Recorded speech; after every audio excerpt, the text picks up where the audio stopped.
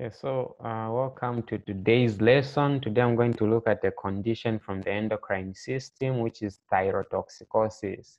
So some of you may know thyrotoxicosis as hyperthyroidism. So it's one and the same condition. So this is what I'm going to talk about today. So how can we define thyrotoxicosis? So thyrotoxicosis, this is an endocrine system condition resulting in excess free thyroxine and free triiodothyronine, characterized by increased metabolic rate and other symptoms that may be experienced by the patient, such as heart palpitations, nervousness, or insomnia. So when it comes to thyrotoxicosis, there is increase in the metabolic rate. And what causes this increase in metabolic rate is because of the increased thyroxine levels and the triiodothyronine. So these two biomolecules, they increase or they help in the metabolic rate or metabolic processes in the body. So when they are in excess, meaning the metabolic state of someone or the rate at which something is being broken down in the body is going to be increased as well. As a result, this patient is going to have symptoms such as heart palpitation because the heart is receiving faster signals because of increased metabolic rate in the body. Apart from that, there is nervousness, and nervousness is because it is due to stimulation of the sympathetic nervous system. The sympathetic nervous system is also hyperactive because there is the increased activities in the body. So as a result, it is also active or working at a faster pace. Apart from that, there is insomnia. Insomnia is just due to increased metabolic rate in the body. Someone cannot sleep when the body is working at full capacity, so they have many difficulties to sleep or in sleeping. Patients who have hyperthyroidism or thyrotoxicosis. So basically, that's how you can define hyperthyroidism or thyrotoxicosis. Then when it comes to some of the causes or predisposing factors of thyrotoxicosis, we have conditions such as Graves' disease. So in Graves' disease, this is an autoimmune disorder or disease. And in Graves' disease, there is increased metabolic rate because of someone having this disease in their body. So the metabolic rate is increased, and as a result, it also causes hyperactivity of the thyroid gland, causing thyrotoxicosis. So the Graves' disease, sometimes it is also called a toxic goiter to patients who have toxic goiters, meaning they have Graves' disease. Apart from that, we have toxic nodule or toxic multinodular goiters. Those can cause thyrotoxicosis, and also toxic adenomas. So cancers may also cause an increase in the metabolic rate, which may cause thyrotoxicosis, and as well as infections such as those causing thyroiditis or inflammation of the thyroid gland. They may cause thyrotoxicosis, thyroid cancer, cancer of the thyroid gland, it enlarges. Those can also cause thyrotoxicosis. And apart from that, as well as exogenous use of hormone replacement or thyroid hormone replacement. We have people, especially those who lift weights, they mostly rely on exogenous thyroid gland or thyroid hormone so that the muscles, they don't shrink whenever they are not lifting weights. But because of excessive use of thyroid replacement hormones, this may cause an excess hormone level in the body, causing thyrotoxicosis. Then apart from that, other cancers such as thyroid stimulating hormone secreting pituitary adenoma can also cause thyrotoxicosis. So basically, those are some of the conditions which may predispose or exactly cause thyrotoxicosis or hyperthyroidism in a patient. So we can move on to look at the disease progression of the pathophysiology of thyrotoxicosis. So when it comes to understanding a medical condition, pathophysiology has become very important because this can help you it can help will give you a clear picture of how a condition occurs and how it progresses in somebody's body. So when it comes to the pathophysiology, you realize when there is excessive thyroid hormone secretion, this leads to hyperthyroidism. And this is what we are calling thyrotoxicosis. So the thyroid gland or the thyroid hormone increases the metabolic rate in all the body organs. Apart from that, it also increases the sympathetic nervous system activities, causing fine tremor and low heat tolerance. So because there is increased thyroid hormone, the thyroid hormone can also directly stimulate the heart, increasing the heart rate and also the cardiac output and the blood flow. So due to the elevated levels of thyroid hormone, uh, uh, nutrients such as proteins, lipids, carbohydrates, they are increased in their metabolic rate. For example, protein synthesis and breakdown is going to be increased. However, the breakdown exceeds the build-up, causing a net protein known as a negative nitrogen balance. So up to that point, what I'm trying to say is that when it comes to pathophysiology of hyperthyroidism, the first thing that is affected that we have mentioned is proteins. So the breakdown and also the buildup of proteins are going to be affected. However, in hyperthyroidism or thyrotoxicosis, the breakdown of protein is exceeded as compared to the buildup. Meaning if someone is not taking in enough proteins, they are going to have a net protein, which we call a negative nitrogen balance, meaning someone has reduced protein levels in the body. So glucose is also increased and the patient ends up with hyperglycemia because hyperglycemia because of increased breakdown of carbohydrates in the body. Furthermore, fat metabolism is increased and the body fat decreases. As a result, the patient loses weight. And although the client in hyperthyroidism or thyrotoxicosis have increased appetite, the food intake does not meet the energy demands, and the client loses weight with prolonged hyperthyroidism, and the patient has a chronic nutritional deficiency. So the high thyroid hormone affects the production of stimulating hormones from the anterior pituitary gland as well as the hypothalamus. And in addition, thyroid hormone influences the sex hormone production in both men and women. As a result, in women, they have menstrual problems and also decreased in fertility levels. Then in both men and women, there's increased libido to patients who have hyperthyroidism.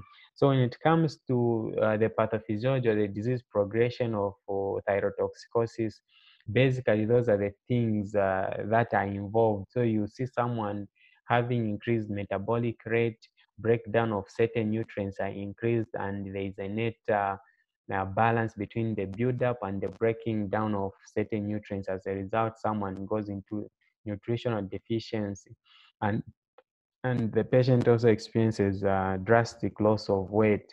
But thyrotoxicosis or hyperthyroidism patients, these patients, they have good appetite. So when you start seeing yourself eating too much than you usually do, you should check yourself. It could be that you have a lot of thyroid hormone in your body. That's why you are eating too much as more than before. It is not that you are enjoying life. It could be that you have a problem. So when it comes to the signs and symptoms of hyperthyroidism, we can talk of palpitations. In my definition, I talked of heart palpitations. So heart palpitation is due to an increase in the heart rate, and this is due to increased metabolic rate in the body. Then there's also heat intolerance due to increased metabolic rate causing fever. And then apart from that, there is nervousness. Nervousness is due to stimulation of the sympathetic nervous system. And insomnia is basically due to increased metabolic rate. Apart from that, the patient may experience a breathlessness, breathlessness with or without exertion. This one is mainly due to increased metabolic rate and also resulting in an increase resulting in increased oxygen demand by the body because of the increased metabolic rate. Then there's also increased bowel movements. So someone may frequently be needing to go to the toilet to pass bowel, or because of increased peristaltic movements, because the sympathetic nervous system are constantly being activated by the body because of the increased metabolic rate of breaking down of food substances, meaning also peristaltic movements are increased in the GIT. Apart from that, there is also light or absent menstrual periods, and this is due to influence of the thyroid hormone on sex hormones. And the patient also feels fatigue or getting tired easily because of the increased metabolic rate, depleting easily the energy storage in the body. Then apart from that, there's trembling hands. This is due to stimulation of the sympathetic nervous system. Weight loss is due to impaired metabolism of carbohydrates, fats, and proteins. There's also muscle weakness due to hypoxia or reduced oxygen supply to the body tissue. Apart from that, there is hair loss. Hair loss is due to impaired protein metabolism. This is because you need proteins for hair to grow in the body and also to be produced by the body. So when it comes to clinical manifestations or symptoms, those are some of the symptoms that we can talk of in hyperthyroidism. So when it comes to diagnosis or management of hyperthyroidism or thyrotoxicosis, basically this is a two-way thing. A patient can be indicated for thyroidectomy or for surgery where the thyroid gland, either partially or complete removal of this gland is made, or some patients may be put on certain drugs to try and control the growth of the thyroid gland or the rate at which the metabolic rate are being carried out in the body. So when it comes to clinical or diagnosis of hyperthyroidism, you of course start with history taking. The patient maybe may present with history of heart palpitation and also nervousness or insomnia, or even maybe presenting with symptoms such as drastic weight loss. So those are some of the history taking points that the patient may present with. And maybe during physical examination, the patient, of course, during physical examination as well, the patient may present with one of the symptoms as well. It could be maybe if you didn't put weight loss on history taking, as you do your physical examination, the patient may present with the weight loss. But if you use weight loss on history taking, during your physical examination, as you do auscultation, the patient may present with a racing heart or heart palpitation. Apart from that, the patient may also present with muscle weakness.